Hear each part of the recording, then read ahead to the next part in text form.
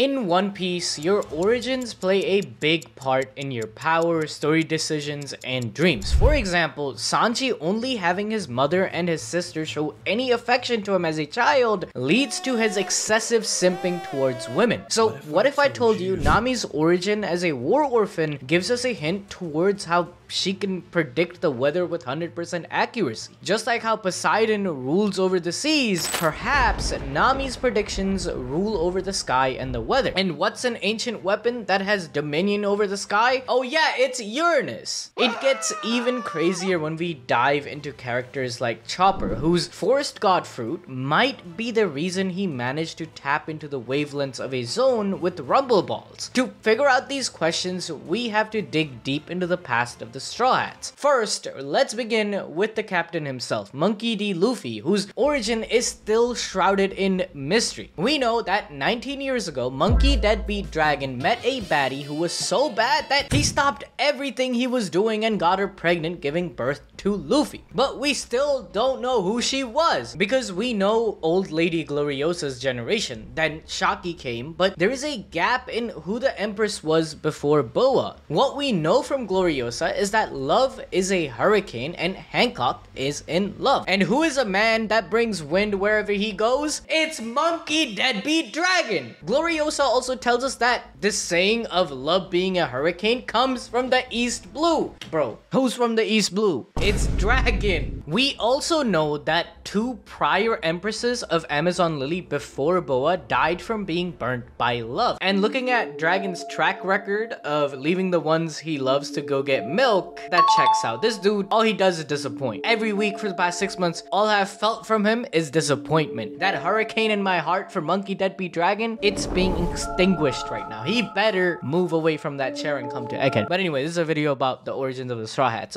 Not Dragon update. Also, why did Kuma send Luffy to Amazon Lily specifically during the time skip? Was he trying to send Luffy to his roots?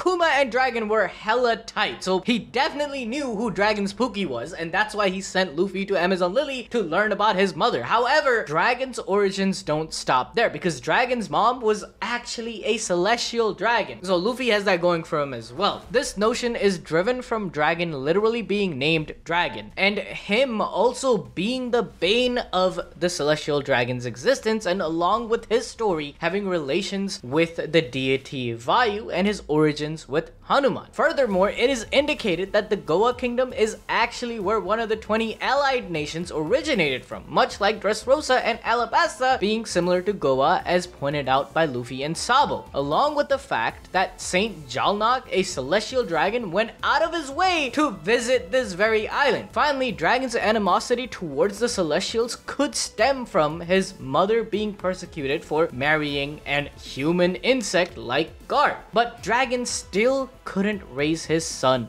No way I managed to talk about Dragon for 5 minutes in a Straw Hat video. Alright, that's enough copium for this 3-week break. But even with all of this, we all know Dragon is a deadbeat. So he still couldn't raise his son, as he was the target of the world government. If they found out about Luffy's existence, they would definitely target the son of the world's most wanted man. So Luffy grew up in the care of his grandpa Garp, who threw Luffy down a deep ravine, left him alone in the wilderness, and tied him to a balloon, all so he could grow up and become a big, strong marine. Until one day, when Luffy was 6, red-haired Shanks showed up in Fuchsia village. After witnessing the red-haired pirate's riz, Luffy knew he wanted to become a pirate. Bro yearned for this life so much that he even stabbed himself under his eye to prove that he was him to Shanks. But this childish act only showed Shanks how unready Luffy actually was. Yet Luffy didn't waver. He continued to ask to join the crew, until one day when bro ended up eating the Gomu Gomu no Mi that Shanks and the crew had found. This charted Luffy in the course he would be on now, as it wasn't actually the Gomu Gomu no Mi but the Hito Hito no Mi model Nika. The meeting with Shanks also led to the infamous moment with Higuma coming into the bar and clowning on the crew, only for them to not react at all. This annoyed Luffy. Like, why wouldn't they just beat up this bum Higuma when he disrespected them so much? And we would find the answer when one day Shanks was away. Higuma showed back up and Luffy stood up to him, which prompted Shanks and the crew to completely smoke the bandits, but sadly, Higuma kidnapped Luffy onto the sea, where Shanks lost his arm betting on the future Luffy would usher in. This made Luffy learn an important lesson of only fight when absolutely necessary, like to save a friend, which he does every arc on every island he ends up in. Shanks also gave Luffy his straw hat as a goal for him to aspire to, returning it once he has become a great pirate. But Luffy's true goal of being the freest there is comes from his relationship with two friends who would become his brothers, Ace and Sabo. In the care of Dadan, Luffy first met Ace, who was very cold towards him. Every day, Luffy tried following Ace, but he would put traps in the way to hinder him. Eventually, Luffy made it to Great Terminal, where Ace and another boy, Sabo, were counting money. They were mad that Luffy found their secret, but before anything could come from it, one of the Blue Jam pirates came through and saw the money alongside Luffy while Ace and Sabo hid. Luffy got captured and was being interrogated about the money, but he refused to answer. Even when bro got completely beaten half to death, Luffy wouldn't snitch. Seeing this determination, Sabo and Ace, after saving him, became friends with Luffy. This bond quickly turned into a bond of brothers where they would run around Goa honing their abilities. However, Sabo was forced to return to his noble family by the threat of the Blue Jam pirates harming his brothers, leaving Luffy and Ace to fend for themselves. The Blue Jam pirates, under the orders from Sabo's father, exploit Luffy and Ace as laborers and then attempt to extract information about their treasure. When the brothers refuse to cooperate, they are tied up and left in a dangerous situation as the pirates set fire to Great Terminal. Luckily, Ace manages to free himself and Luffy, but they are pursued by the pirates. Fortunately, the Dadan family intervenes, allowing Luffy to escape while Ace and Dadan confront Blue Jam. In the aftermath, Luffy and Ace are alive, but Sabo is killed by a world noble. Of course, we know that he was saved by Dragon, but Luffy didn't know that at this point. This devastating news deeply affects both brothers, especially Luffy, who mourns on the coast. This taught Luffy another lesson of equality and how cruel the world can be. That one day they are having fun and in an instant his best friend is gone now. It had a huge impact on Luffy, imprinting on him that if he wants to be free from others' tyranny, he has to get strong enough to fight back, because against the Blue Jam pirates, Luffy was pretty much useless. So him and Ace trained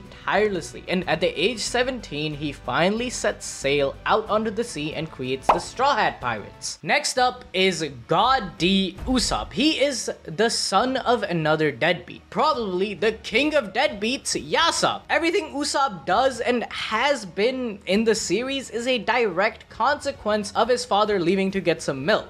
Especially after his mother died, Usopp had no one. He was the definition of lonely, plagued by the sense of abandonment. So he would constantly tell lies over and over again throughout the village just so the villagers themselves wouldn't forget about him. But since his father left his love and duty towards his family to become a pirate, Usopp began believing that being a pirate must be something so amazing that it is greater than your own child. Hence, he too wanted to become a great warrior of the sea like his father. While it wasn't anything massive, he started the Usopp Pirates in Syrup Village and acted as their leader until Luffy showed up and stopped Captain Kuro's plan to take over Kaya's fortune. Usopp was already a captain before Luffy even set out to sea. Although he was leading a few kids, it still gives us a hint that just like Zoro and Luffy, who are often mistaken for captains, Usopp's origin also hints at him finally unlocking Conqueror's Haki. Which would make sense, because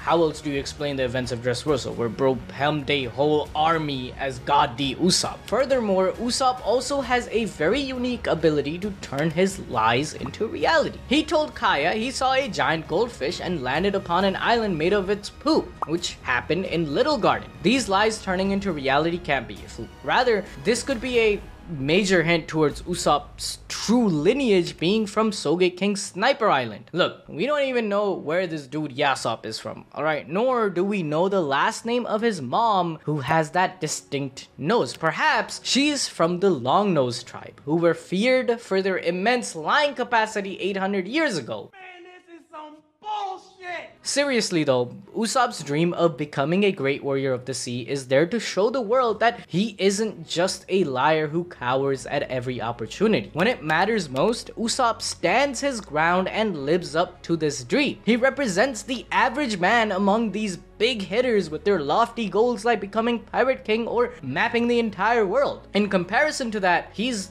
but a ant. However, he is still part of the Straw Hats, and when he believes in something, he puts his full effort into it. But the biggest hindrance to Usopp is himself. For example, Usopp thought that him being part of the crew was only possible because of the going Merry, the gift from the one he loves, Kaya. When it was time to retire her, Usopp, due to feeling that inferiority complex, would challenge Luffy to a duel for the Merry and leave the Straw Hats. At this point, Luffy had a bounty of 100 million and Usopp stood toe-to-toe against him, gaining his respect and the ship back, proving to everyone other than himself that he deserved to be part of the crew. Usopp's importance can't be understated, as he is the reason the Merry and the crew even made it to Water 7 from Sky Island because of his repairs. Usopp, due to his father leaving him for a greater adventure, was scared that this new family he found would also abandon him to chase their lofty goals, as he saw himself as a burden. Why else would his father abandon him if he wasn't a burden, right? As the story has progressed, Usopp keeps showing us time and time again that he is him. The Colosseum fighters wouldn't be freed without Usopp, one of the strongest devil fruit users in Sugar, who could literally turn any level of fighter into her slave, was defeated by him. However, Usopp's greatest period of growth is right around the corner on Elbaf. When the Straw Hats travel to the island, he will finally meet his father Yasa, whose abandonment gave him so much grief, as well as take command of an army of 8,000 giants, which will be used in the assault against the world government. But why would Usopp be allowed to lead such an army? Well, simple, because Usopp has the potential for the strongest future sight hockey in the entire world. Who better to act as a general than a man who can see such lengths into the future? Don't believe me? Just think about all the stories that Usopp has told, which eventually come true. The giant goldfish, the poop island as I mentioned earlier, a country of dwarves fighting a giant mole, seeing Cerberus and a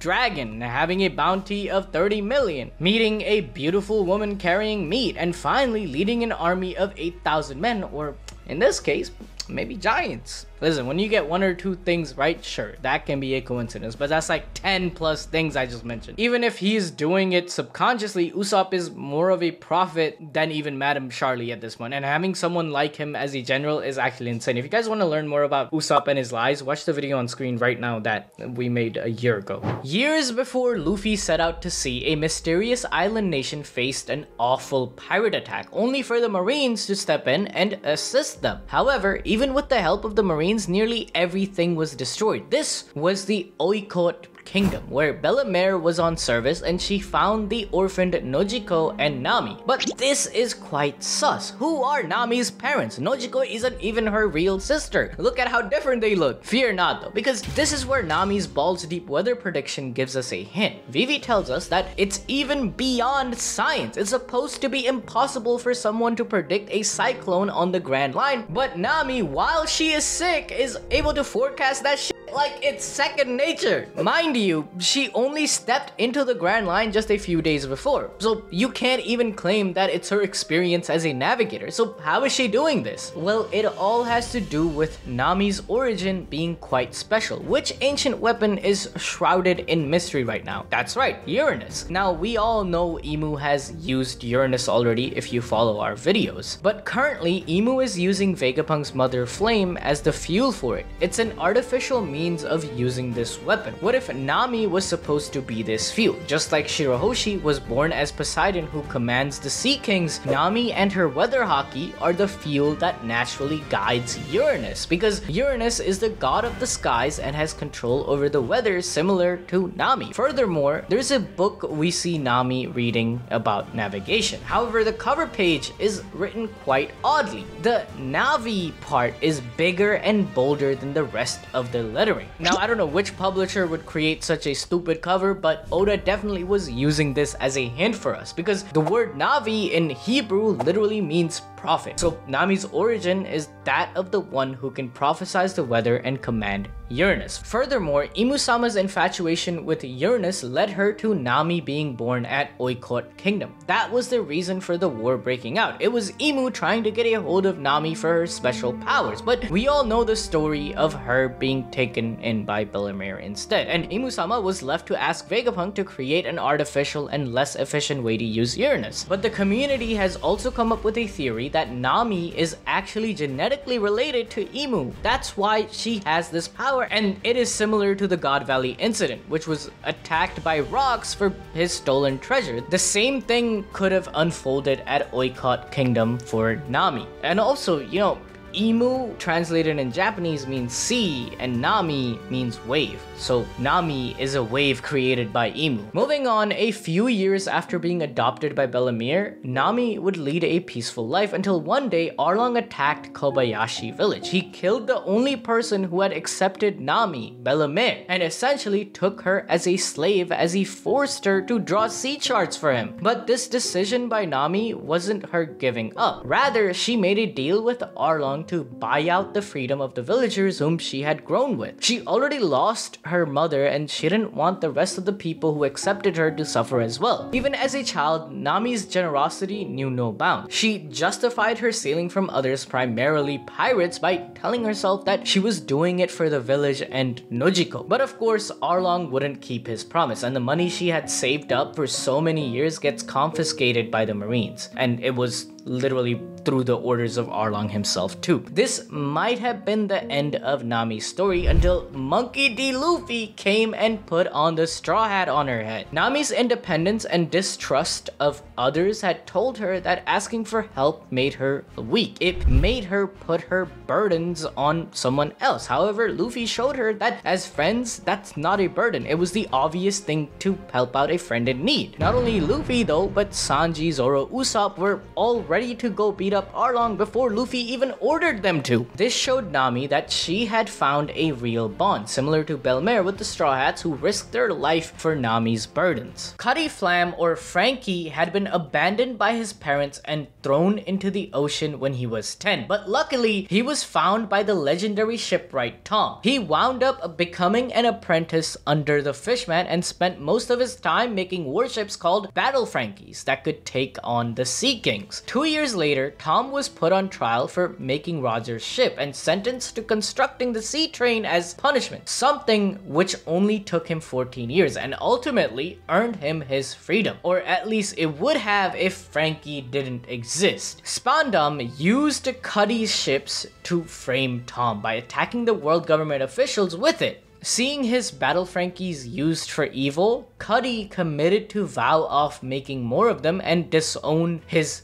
own creations. However, Tom smacks him and tells him that his ships are neither good nor evil, and as their maker, he should love them unconditionally. This is something Franky still takes to heart, constructing weapons like Shogun Franky or the Franky laser beams. Tom's words and training are the reason Franky even exists still, because after Tom's death, Cuddy stood in front of the sea train in opposition only to be hit by it and knocked into the ocean. Luckily, there was a nearby abandoned ship, and Cutty Flam managed to repair his body by turning himself into a cyborg with spare parts. With a bunch of scraps! When he finally made it back to Water 7 and met with Tom's other student, Iceberg, he was given the blueprints of the ancient weapon Pluton and told to change his name so that he could keep them safe from the world government. And so, Cutty Flam died that day on the tracks, and the supposed final battle Franky was born with the will of Tom and Water 7 imprinted within him. Years later, the Straw Hats would arrive in Water 7 looking for a new ship, and while originally they were just another mark for his family of delinquents to rob blind, Franky would take a special interest in them after Usopp tells him about seeing their ship's Klabauter Man, basically the spirit of the going merry. This was proof that they loved the Mary and that she loved them. And considering Tom's last message to Franky about loving his ships unconditionally, Franky found a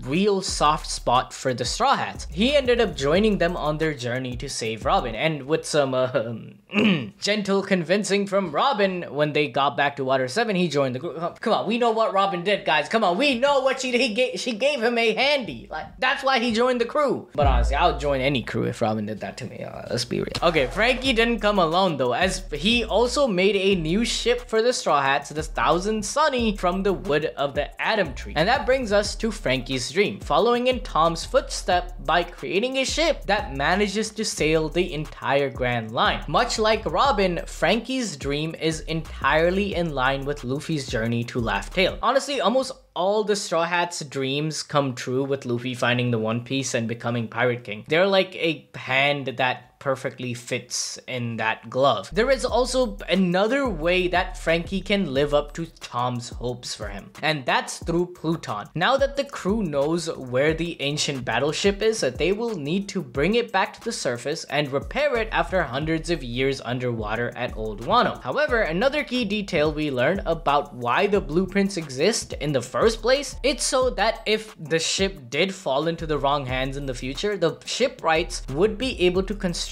another to counter Pluton. So with Karibu about to reveal the location of Pluton and Poseidon to Blackbeard, Franky might need to take out his toolbox and construct Pluton 2.0. Next, at number 5, we of course have Banji. Like, who else is doing that? It's the, look at the number. It's number 5, Banji. It's match made in heaven. All right, seriously though, okay, look, you know what? I've been glazing Zoro way too much. I've heard all of you Sanji fans in the comments. I'm gonna give this dude a glizzy overdrive. All right, so Sanji's origins start off over 21 years ago, before he was even born in the North Blue. His father, Judge Vinsmoke, was a member of Mads alongside Vegapunk and Queen. Mads, of course, discovered the lineage factors of different animals and human species, including devil fruits. This, coupled with Judge being an expert in the cloning side of things, this was a match made in heaven. Using Vegapunk's research on devil fruits, he figured out a way to insert certain properties from them into his children while they were still in his wife's Sora's womb. This was meant to make them as durable as Kuma's race, the Buccaneers, and as powerful as Lunarians, even create fire and electricity, all in exchange for removing their sense of humanity and compassion, which actually wasn't a nerf but a buff according to Judge, so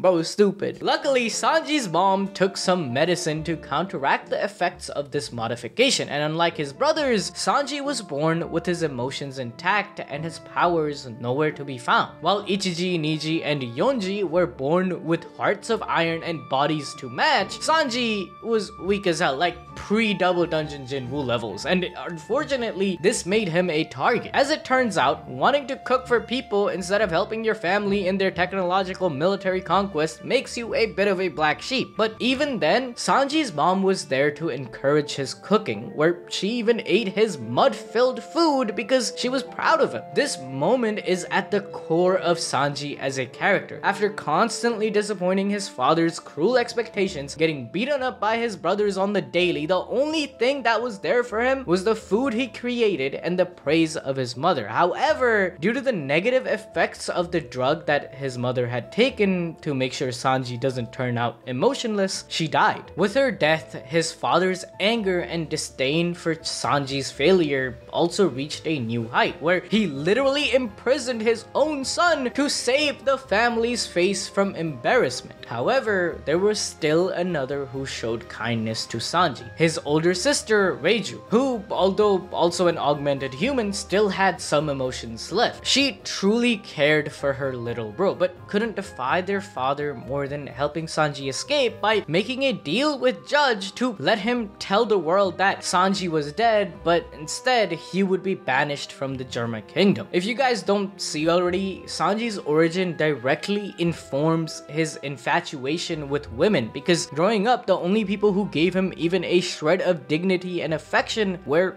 women, his mom, sister, and I guess you could even lump in some of the maids who worked in the kitchen that taught him how to cook. His father's entire philosophy was to cut away emotion to bring out the inner strength, a very masculine way of looking at the world. However, Sanji rejected that, as emotion is at the very core of what fuels us to move forward in life, not just in reality, but especially in One Piece, where the strength of your haki is determined by willpower. For example, example, Zoro's ability to withstand Kuma's pain wouldn't be possible if he had no emotions, because bro wouldn't even have any feelings towards his captain Luffy. Like, his brothers are a testament to this. Like, do you guys remember during Whole Cake Island when their plans got foiled and they were driven in the corner? These buffoons just say, ah well, GG's, go next. Like, you're about to die. You lost to a Yonko. They were simply bots who could only act through the commands of their father. But Sanji's experience was completely different, where it was his mother's love that allowed him to have the gift of feeling, and his sister's care for him gave him his freedom from his namesake, causing Sanji's experience to clash with his father's ideology. Hence, the reason for him putting every woman on such a high pedestal. Ain't no way I just defended this dude simping, bro.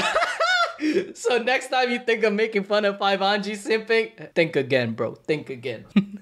Eventually, Sanji escaped the Germa Kingdom and made it onto a cruise ship where he worked in the kitchen. However, one fateful day, Blackleg Zeph attacked the ship to steal some treasure. But both Sanji and Zeph got stranded on a remote rock. For nearly 60 days, they had to survive on the little food they had. Like, Zeph even had to chop his goddamn leg off to live. Here, Sanji learned a gruesome lesson about the importance of food and how awful hunger feels. This reaffirmed his dream and goal of becoming a chef who wouldn't let anyone go hungry ever again. Years later, Sanji would meet Luffy on Baratie, the restaurant of his new mentor and father figure, Zeph. Zeph was a renowned pirate in the East Blue already. He had even been to the Grand Line, which is a big deal, guys. Come on. I know every pirate we see is in the New World and all this, but that's just how the story goes. But trust me, it's actually very rare for pirates to make it out. Even the strongest in the East Blue with 50 ships, Don Krieg, couldn't make it out. Having a figure like Zeph being there to not only teach him how to cook better, but also train him in the black leg martial arts gave Sanji the boost he needed. Although thrown away by his real family, he found a new home in Baratie. However, Sanji still had a dream to find the All Blue and cook dishes from all the seas. So with a final push from Zeph, he would set sail with the Straw Hats and begin searching for the All Blue. You know, another thing to note is, like,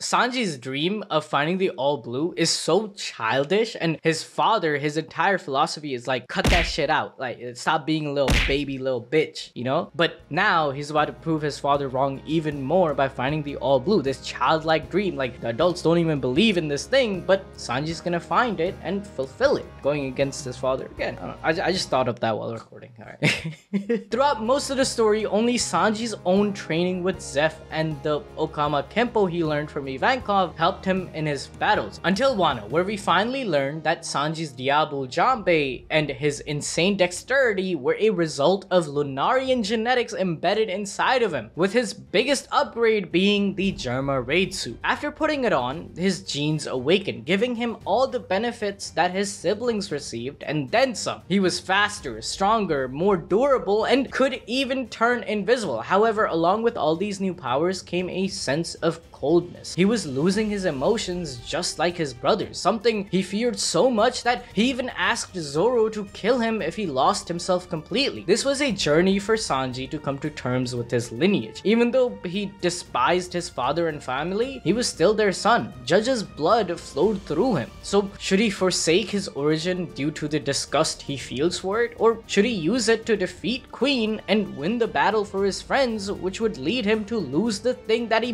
valued most in the entire world, his emotions? Luckily, Sanji managed to hold on to it, and we even saw his flames upgrading to blue. Of course, Sanji has a long way to go before he fully masters these new genes. By the end of the story, he'll have complete control over his emotions, even after using his Vinsmoke skills, and will evolve those genetics to a whole new level. Remember how easily he saved Bonnie, but he let Vegapunk die? Well, next time, by the end of the series, the same level of emotion and strength he showed to save his Pookie Bear Bonnie, he will do the same thing to save Vegapunk. That will be the upgrade of the century. But seriously though, he will have near immunity to damage like king had, and those blue flames will have their heat turned up until they turn white. All of it possible because of the power of love and emotion that the most important woman in his life, his mom, bestowed him with. Stop hating on Sanji. Stop the 5 Anji hate. You know what? Next One Piece video, I won't even call him 5 Anji. Robin was the first enemy turned Straw Hat in the series, and prior to joining, she was an absolute menace, stealing food, working for the more evil pirate crews, and helping Crocodile take over Alabasta. However, all the terrible things she was doing were done out of necessity and not out of evil intentions. She was born on the island of Scholars O'Hara, where she lived with her toxic aunt and uncle while her mother was out doing a Usopp impression. Robin was miserable living with these people. It was for real like Cinderella, where her aunt would only care about her kids, neglecting Robin. And to make things even worse, she was a total outcast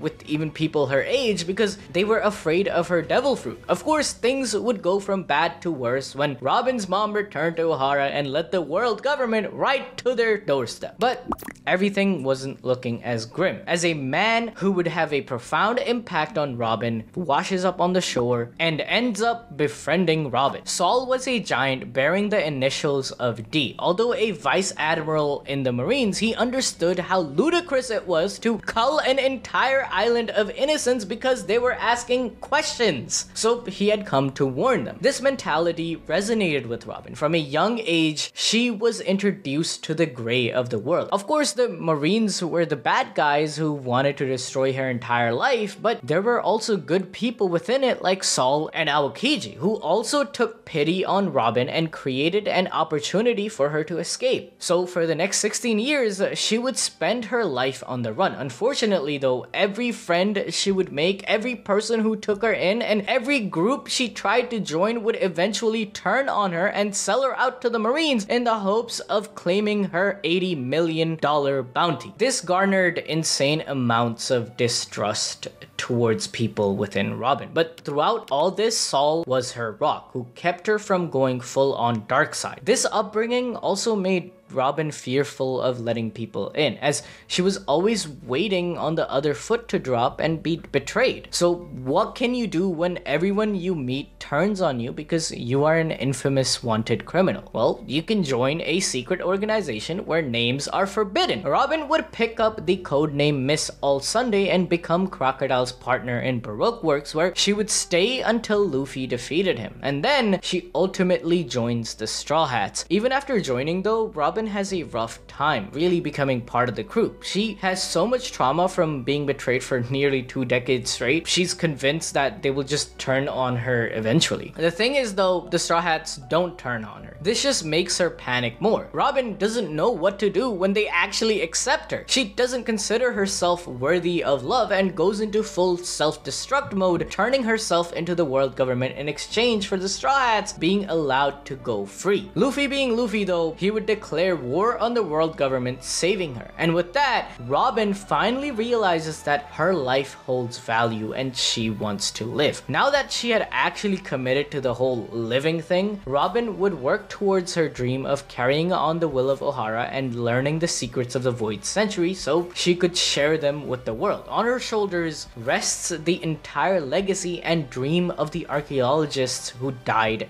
in O'Hara that day. Chopper was born as a reindeer 17 years ago on Drum Island. He didn't belong with the other reindeers. Even his parents made him follow the herd from the back because bro had a blue nose instead of a red one. But one day, Chopper would stumble upon a devil fruit and eat it. This made his life even worse because this fruit granted him intelligence. He could now feel the animosity from the other reindeers and knew that his parents ostracized him. So he left the herd trying to communicate with humans on Drum Island. However, all hope was not lost because Dr. Hiraluk took him in as his friend and assistant. This good-for-nothing doctor became Chopper's idol. Hiraluk told Chopper that all diseases in life could be cured. Although something not rooted in medical science, this resonated with Chopper, and Hiraluk's evidence for this philosophy was his strong faith on the Jolly Roger, or what it represented as a symbol of freedom. freedom and strength against all odds. But this moment of happiness for Chopper wouldn't last, as his only friend's health worsened, causing Chopper to be kicked out as the old man didn't want Chopper to watch him die. However, this only hyped up Chopper more to find a cure for Herolic, so he set out trying to find an amidoke, a special mushroom with skull and crossbones from the medical notebook. Chopper thought that this symbol meant it was a W drug, as Herolic would always gas up the Jolly Rogers and pirates. And after hearing some villagers yap about how this mushroom can heal people, Chopper set out to find it. We all know that this was actually a poison mushroom. So when Chopper brought back the amidoke mushroom after a hard-fought journey where he had to come to terms with his old herd and defeat the leader, Herolic couldn't just say no. Seeing how much effort Chopper went through believing this plant saved Herolic's life, the old man ate it. This gave Chopper a reality check, where later he would find out that the mushroom was actually a poison from Dr. Kureha. This completely devastated him, but he understood that being kind wasn't enough to save lives. You need skills and training if you want to have an impact for others. So Chopper studied under Dr. Kureha for 5 years, becoming a great doctor just like his mentor and father Herolic. Eventually, as Chopper kept studying medicine, he would develop the Rumble Ball, which could modify wavelengths in zone fruits, leading to his extra forms. But something that's fishy about this is how the hell can a reindeer mess with the laws of devil fruits by just a few years of medical training? Vegapunk, with his big ass brain that can see 500 years into the future, only recently started uncovering the real depths of the zone devil fruit. Yet Chopper did it like it's just simple. This brings me to theorize that Chopper doesn't just have any old Hito Nomi, but a mythical earth god model just like Luffy's sun god fruit. We know of the existence of more god fruits like Luffy's from the flashback in Skypiea. If you want to know more about that, then watch the video on screen right now. It's been confirmed that Admiral Greenbull's wood power is a Logia, so we are still in search of the forest god model. Just like Luffy's mythical zone god fruit, Chopper too can tap into multiple forms or points in his fruit. Luffy has gears, Chopper has rumble points. No other zone fruit, even mythical ones, have shown this special ability. Furthermore, why was Blackbeard in Drum Island? This guy only goes after overpowered devil fruits, and we all know Wapol or Dalton, they aren't all that. What if Blackbeard was there in search of Chopper's Hito Nomi among the mushrooms that are found in Drum Island? Also, we know Chopper got influenced by Herolic to pursue medicine, but his obsession with him trying to find a cure to all disease is very interesting. We all know the nature of a zone comes through to the user, and just like how nature has a healing effect on humans, Chopper is doing the same but in a literal sense with his special drug he will create at the end of his journey, possibly being the reason Luffy survives from disease that took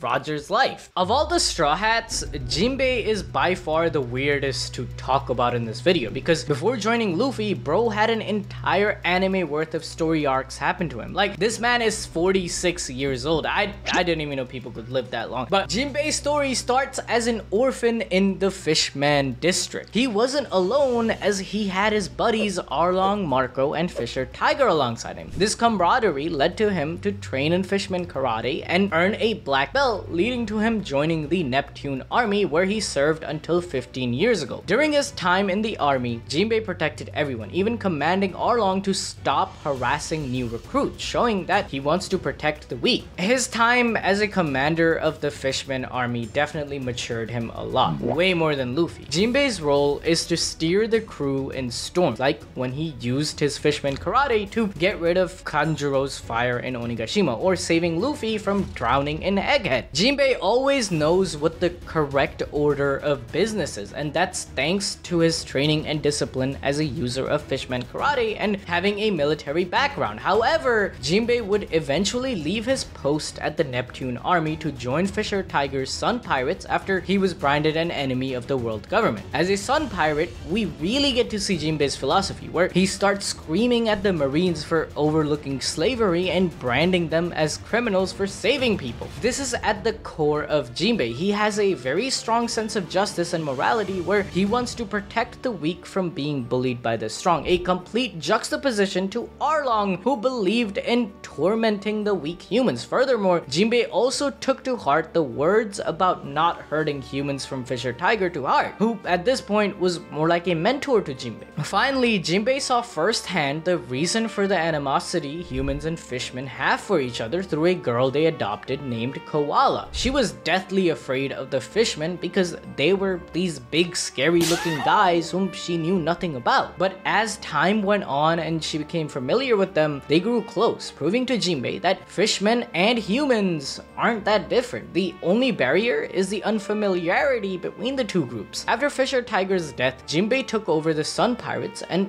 championed the same ideals as Fisher Tiger, eventually becoming a warlord of the sea. Jimbei's familiarity with humans would grow to a new level when he came under the protection of Whitebeard and became friends with Ace, which eventually leads to him meeting with Luffy and joining the crew. Now, Jimbei's goal is for him to assist Luffy in taking down the world government, breaking apart the Red Line. In doing so, they will finally be able to fulfill Joy Boy's, Otahime's, and Fisher Tiger's promise and dream to end discrimination between fishmen and humans. Luffy might be the new Joy Boy, but Jimbei is the one who inherited his vow to bring the people of Fishman Island to the surface so they can live their lives freely under one sun. Unlike the other Straw Hats though, Jimbei has lived his life and grown. He's not going to get all that much stronger than he currently is, and to be fair, there isn't much room to grow. He's already immensely powerful, and aside from mastering Haki to an even higher degree, maybe in Elbaf, he's kind of peaked. However, that's okay because Jimbei isn't trying to be a fighter. He has always wanted to be a peacekeeper, and fighting has just been a means to make that a reality. What's more, when the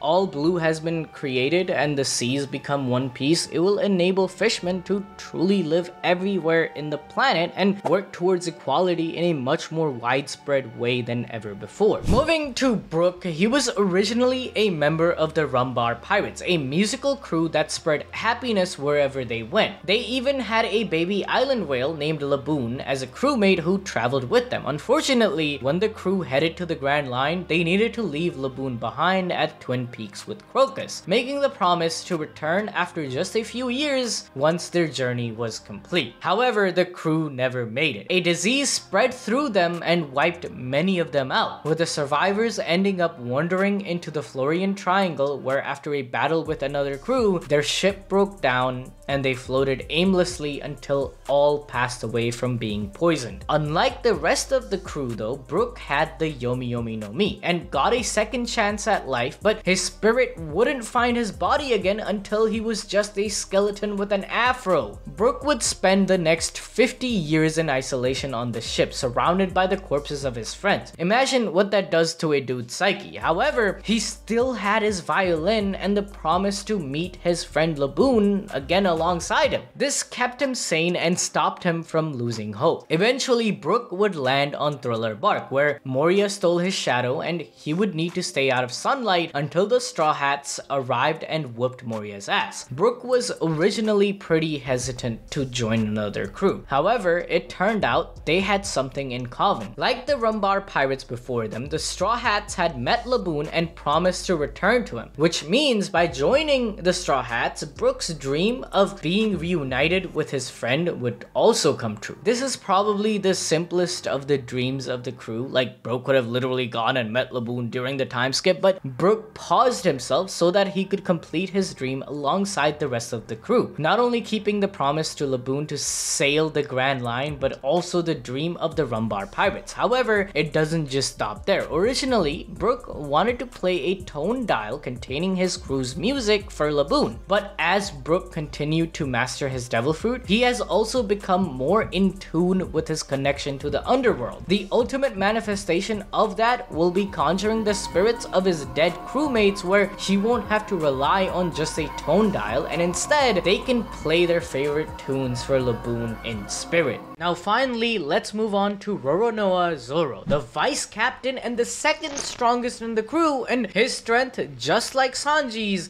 derives from his lineage factor. In One Piece, your DNA plays a big part in your strength. Zoro is no different, as 21 years ago, he was born in Shimotsuki village to Tera and Roronoa Arashi, a descendant of the legendary sword god Shimotsuki Ryuma, the same beast who till this day is hailed as the pinnacle of a samurai. He was so strong that bro defeated a freaking dragon. This powerful bloodline is pretty much a nobility within Wano. For example, Zoro's uncle, Shimotsuki Ushimaru, was a daimyo of Ringo before the fall of Wano. However, Zoro didn't have the childhood of a noble. Rather, he became an orphan before he even got to know his parents. But luckily, his relative, Shimotsuki Koshiboro, took him in as his pupil in his duel. This is where Zoro would start his training, where at the age of 8, he became strong enough to defeat adult swordsmen. However, his cousin and rival Kuina just completely outclassed him. After Zoro's 2000 loss, though, they finally opened up about their frustrations. Kuina told him all about how she felt her talent was on a clock because she was a woman, but Zoro vented about how much he hated losing to her and how if she really believed that, then his eventual victory wouldn't mean anything. So together they vowed that one of them would become the greatest swordsman in the world. Kuina would never get the chance though, because the deadly assassin down these stairs would show up and take her life. Instead, Zoro would take up her sword and vow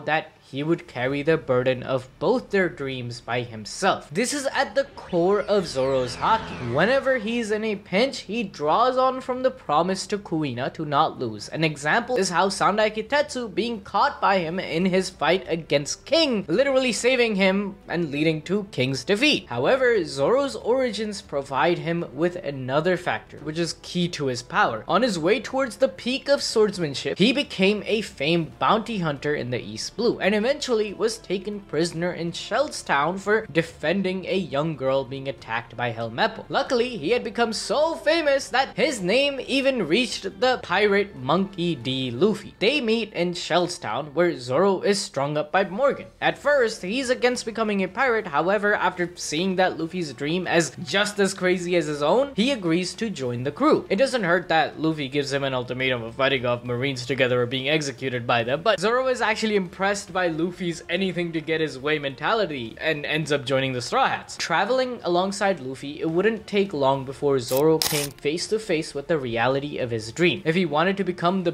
best swordsman in the world, he would need to defeat Dracule Mihawk, and he gets his chance on Baratier. But Mihawk absolutely bodies him. We all know the story, and Zoro vows to never lose another battle with a swordsman again, strengthening his will and haki once again. Since then, Zoro has grown quite a lot, but to finally reach his goal of becoming the best, he will need to fully master his sword. We've seen him master Kitetsu already, this coming in the form of Ashura. He's also starting to master Enma, which we saw as the King of Hell form. However, it's still a struggle to use this effectively. What is still up in the air though is the Wado Ichimonji, which is fitting since this was Kuina's sword. When Zoro finally earns the title of the strongest swordsman, that is when the Wado will awaken, a new form for him, the ultimate symbol of his and Kuina's dream manifested. This will be the power which allows him to either defeat or impress Mihawk to the point of inheriting the title of the world's greatest. But if you guys want to know more about Zoro, then I did a whole 1 hour long glazing session on this guy, going over everything about him from the beginning of his story to what's gonna happen in the future. So go check that video out right now.